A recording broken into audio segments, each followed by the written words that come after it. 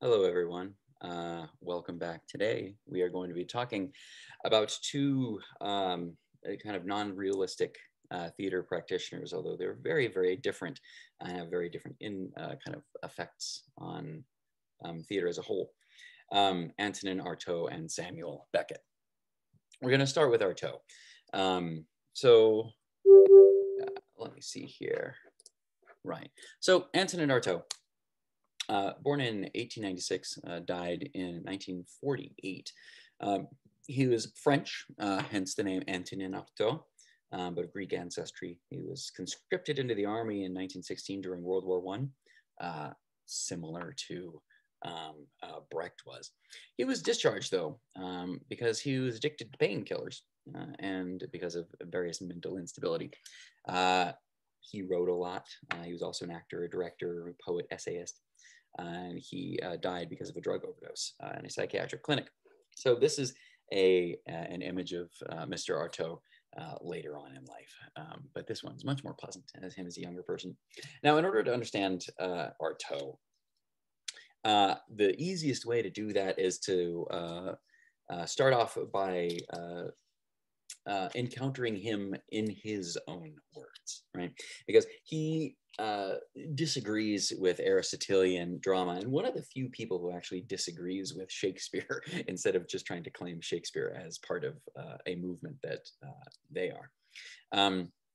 But so what he said at one point was, let us leave textual criticism to graduate students, formal criticism to aesthetes, and recognize that what has been said is not still to be said, that an expression does not have the same value twice, does not live two lives, that all words once spoken are dead and function only at the moment when they are uttered, that a form once it has served cannot be used again and asks only to be replaced by another, and that the theater is the only place in the world where a gesture once made can never be made the same way twice.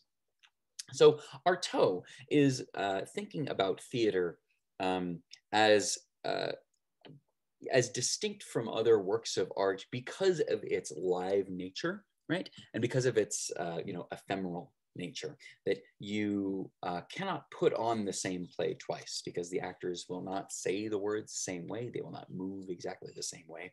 They will not come into the theater with having eaten the same breakfast with the same temperatures, right? Thinking the same thoughts and everything. And so why even try, right? And so it would be a fiction to try to put on the same play more than once, right? To think that the theater could be anything but just happening once and then that's it, right? He says the idea of a detached art of poetry as a charm which exists only to distract our leisure is a decadent idea and an unmistakable symptom of our power to castrate. Okay, so he's thinking that theater should not be thought of as entertainment, as detached from regular life or some sort of kind of leisure free time activity. No, no, no. It is more than that. It is more primary to our experience of life, according to Artaud. Now, Artaud, looking at Shakespeare, he says that Shakespeare is responsible for this aberration and decline, the disinterested idea of the theater which wishes a theatrical performance to leave the public intact without setting off one image that will shake the organism to its foundation and leave an ineffaceable scar, right? So he, in this way, agrees with Brecht that theater should not leave the audience should not have the audience exit the theater in the same way that they came in, right? Artaud thought that theater should be, in that sort of sense, traumatic, not necessarily as in damaging per se, but definitely affecting and life-changing because it just happens once. And as long as the theater itself limits itself to showing us intimate scenes from the lives of a few puppets, read that as being realism. Transforming the public into peeping toms, it is no wonder the elite abandon it and the great public looks to the movies, the music hall, or the circus for violent satisfactions, whose intentions do not deceive them. Right? So he's saying that theater as it is constituted in that day, right? And this is, again, a reaction to realism, that theater is presuming to allow the public in through a window, or, four walls, or, a room with a wall missing, as one might, derisively call realism. And saying that, well, yeah, theater is kind of telling you that you are a spectator watching the lives of people who you do not know and who do not know you are there. But that is not true. You're not doing that, right? It is a lie if the theater is telling the audience that they are watching something real going on, right? In this way, he agrees with Brecht, but he takes a very different departure on what theater should be then. Instead, it is a question then of making the theater, in the proper sense of the word, a function, something as localized and as precise as a circulation of blood in the arteries or the apparently chaotic development of dream images in the brain. And this is to be accomplished by a thorough involvement, a genuine enslavement of the attention. So for Artaud, what theater is looking to do has more to do with sensation and image and sound, rather than things like character and story, and even rather politics in kind of a broader kind of societal level. Artaud is like, Artaud would be thinking, no, human beings primarily are animals, right? And we experience the world not first and foremost through our brains. We experience the world through our eyes and our touch, our sensation, what we hear. And so that part of us is the most foundational part of being a human being. Because if being a human being is at its base a kind of animal, and at its base, furthermore, a sensing thing, an entity that experiences, then that, if we touch the part of humanity that is primarily experiential rather than thinking, if it's experiential, that is coming at theater from the root, right? So he talks about this thing that this idea of theater that he developed called the theater of cruelty. Now, he is a little bit kind of edgy in that way. He used theater of cruelty to mean rigor, implacable attention and decision, irreversible and absolute determination, rather than, theater of being mean to other people, right? That kind of cruelty. But, he's the type of theater practitioner to pick words that are deliberately provocative, right, to describe his kinds of theater. So he picked theater of cruelty. So if you're trying to create some sort of theater that speaks to people as experience and on the level of kind of unconscious metaphor, rather than kind of conscious storyline and, beginning, middle, and end, and character arcs and that kind of thing, what does it look at? What does it look like? Well, if we remember, and again, I say this all the time, but going back to Aristotle, where he looked at the 6 elements of tragedy and he put spectacle down at the bottom, Artaud is like, no, that actually should be at the top, right? Spectacle is the thing that touches our senses first. And so that is the point of departure, right? That is the thing by which you build everything else around it. Right? You should not, for example, start with a plot and then think about how it looks and then stage it. No, you should start with an image and then think what story would, or story is even loose, but what kind of occurrence would make this image make more sense. Right? And so for Artaud, the actor is both an element of first importance, since it is upon the effectiveness of his work, and pardon, I didn't do the quotation, but this is his word, so pardon again the pronouns, that the success of the spectacle depends, and a kind of passive and neutral element, since he is rigorously denied all personal initiative. Right? So in order for the director, creator, auteur, as it were, to shape very specifically what a theatrical performance is, you have to take agency away and any kind of spontaneity away from the actors, really, and anyone else. But he says, we shall not act a written play, but we shall make attempts at direct staging around themes, facts, or known works. Now, this is a little bit like, what in the world does this mean? So Artaud wrote a play. His most famous play is called A Spurt of Blood, or A Jet of Blood. It is very short. And I'm going to put it up and have you look at a couple of different things about his play so you can kind of understand the distance from conventional theater that Artaud is operating under. So this play, it's A Spurt of Blood, translated by Ruby Cohn, right? This is his play. Now, it's not very long. It's not very long at all, but I just want to read a couple of the stage directions, right? So, well, here. So you have all these characters and you start, a young man, I love you and everything is beautiful. A young girl with quavering voice, you love me and everything is beautiful. Young man in a lower tone, I love you and everything is beautiful. She responds, you love me and everything is beautiful. Young man leading her abruptly, I love you. Silence. Face me. Young girl, there. Young man in an exalted high-pitched voice, I love you, I am great, I am lucid, I am full, I am dense. Young girl in the same high-pitched voice, we love each other. Young man, we are intense. Ah, how beautifully the world is built. And then notice these stage directions. Silence. There is a noise as if an immense wheel were turning and moving the air. Okay. A hurricane separates them. All right.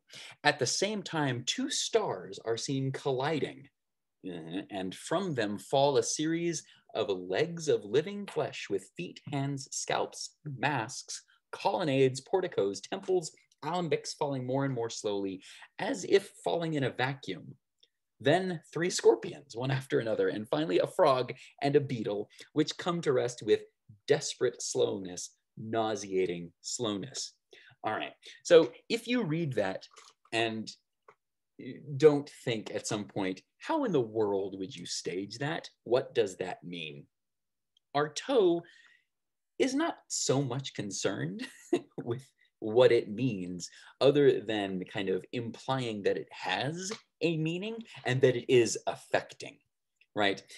Lower down, right, there is the stage direction, she bites God in the wrist. An immense spurt of blood lacerates the stage, and through the biggest flash of lightning, the priest can be seen making the sign of the cross.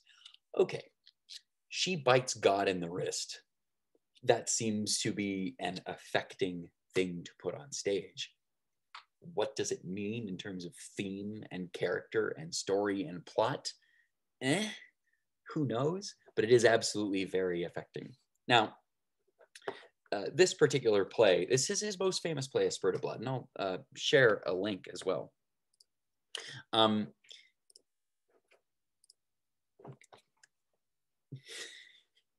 Now you might also look at that and think, this is nuts. How in the world is this important? He just sounds kind of like a, some kind of like edgelord teenager, like, complaining about how, we need a new kind of theater kind of person, which sure. What else does he say about the theater of cruelty? The old duality between author and director will be dissolved, replaced by a sort of unique creator upon whom will devolve the double responsibility of the spectacle and the plot. He thinks he's inventing a director, but he's not actually, right? But interestingly enough, in order to get this idea of a stage performance that enslaves the attention, what does he say? We abolish the stage, all right, and the auditorium, and replace them by a single site without partition or barrier of any kind, which will become the theater of the action. A direct communication will be reestablished between the spectator and the spectacle, between the actor and the spectator, from the fact that the spectator placed in the middle of the action is engulfed and physically affected by it.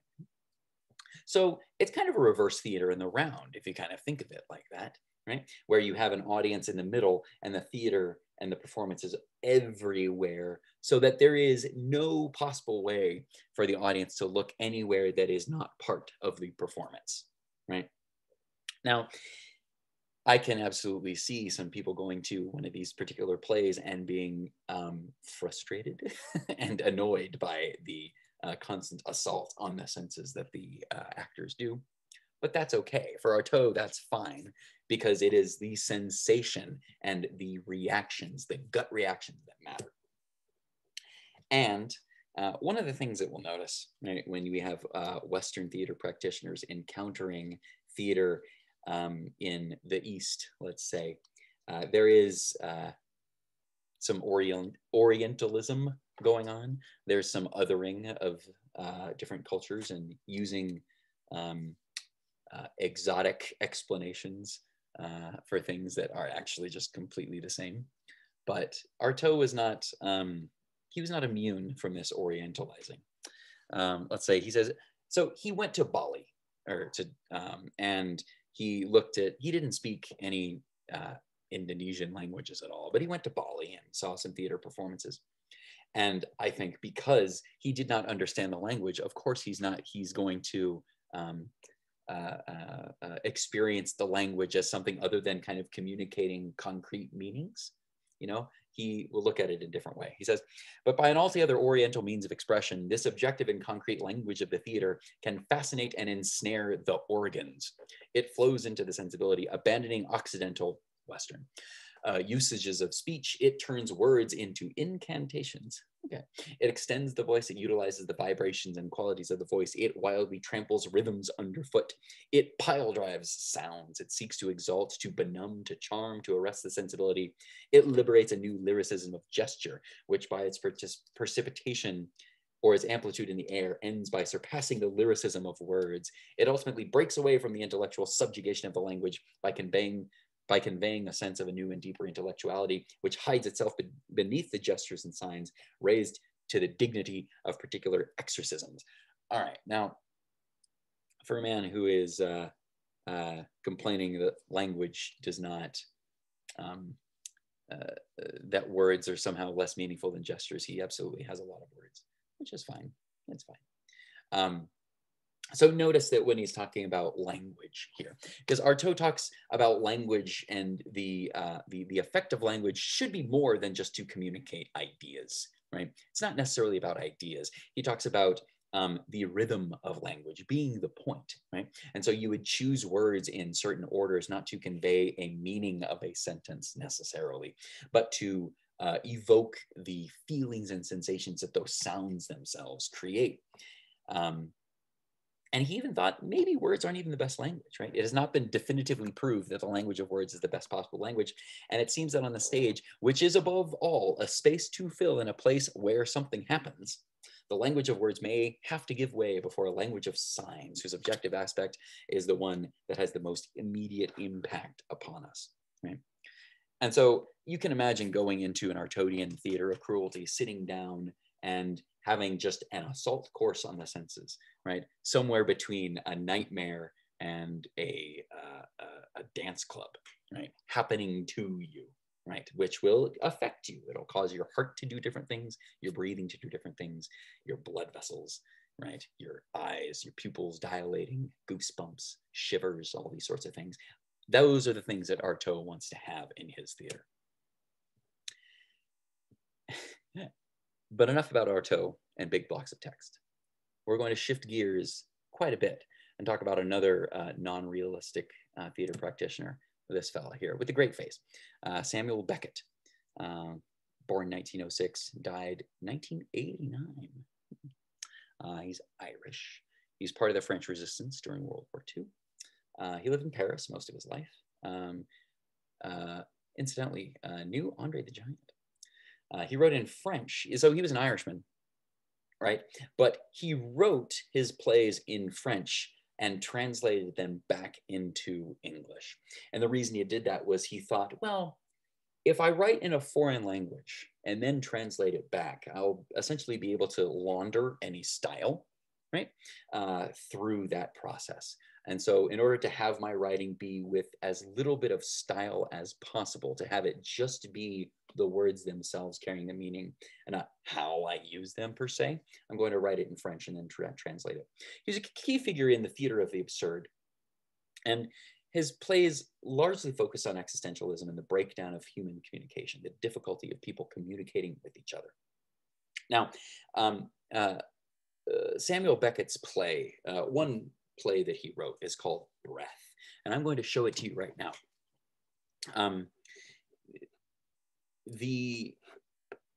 Where is it? Okay, here we go. Breath by Samuel Beckett, right? So this play is 1 page long. Now, when you think about theater, you might think, well, what are the basic elements of theater? Well, you need a performer. This play does not have any performers. And it is written by, this Pulitzer Prize winning author, Samuel Beckett. Let's read this for a second. And this is it, so it won't be long. Curtain. A faint light on stage littered with miscellaneous rubbish. Hold for about 5 seconds. A faint brief cry, and immediately inspiration and slow increase of light together, reaching maximum together in about 10 seconds. Silence, and hold about 5 seconds. 3. Expiration and slow decrease of light together, reaching minimum together, light as in 1, and about 10 seconds, and immediately cry as before. Silence, and hold about 5 seconds. Curtain. And that's the play, right? There's trash on stage for a little bit. There's a cry of a baby being born, and breathe in.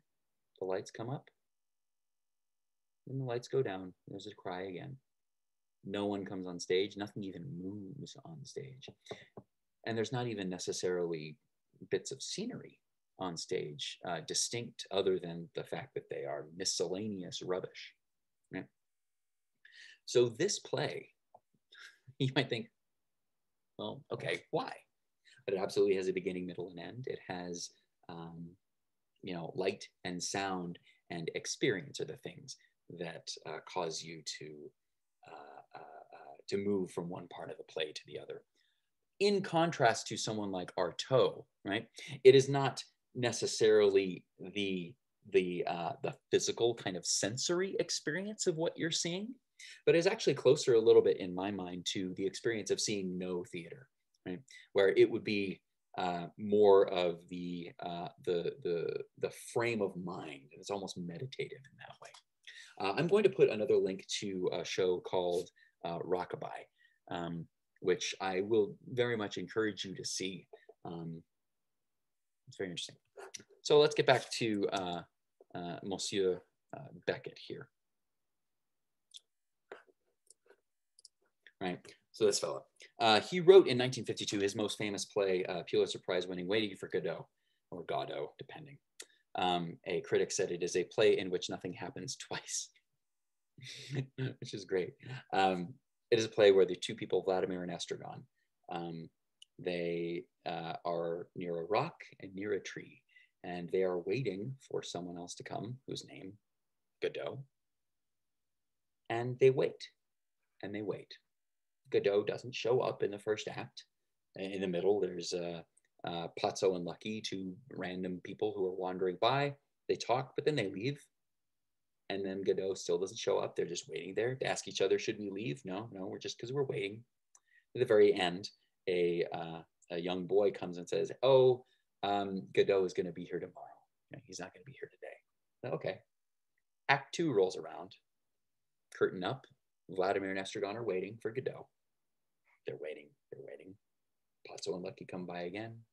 They leave. They're still waiting. The boy comes back in at the very end and says, okay, well, he's going to come tomorrow. And that's the play.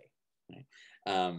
It's very interesting. And this is kind of an image of waiting for Godot. Right? These hats are important. The tree is important. The rock is important. Ian McKellen and Patrick Stewart had a long-running version of Waiting for Godot in the West End. 1957, he wrote a play called Endgame. Ooh, this is striking. Happy Days, Breath, Not I, Krapp's Last Tape. Krapp's Last Tape, John Hurt. This Happy Days, this woman who is talking to her husband behind about how great a day is, and she's throughout the different acts, she starts getting buried more and more up. Not I is a play, I'm now in almost blackness now, right? But Not I is a play where there is just a hole cut into a curtain where it's just a mouth talking throughout the entire play. So Samuel Beckett, I again will put Rockabye, a link to that particular, a YouTube kind of thing of that show. And that is all I'm going to talk about for them today. I'm going to put Breath and A Spurt of Blood as well. But I hope you all are doing great, and I will see you next Tuesday to talk about Fafu and her friends.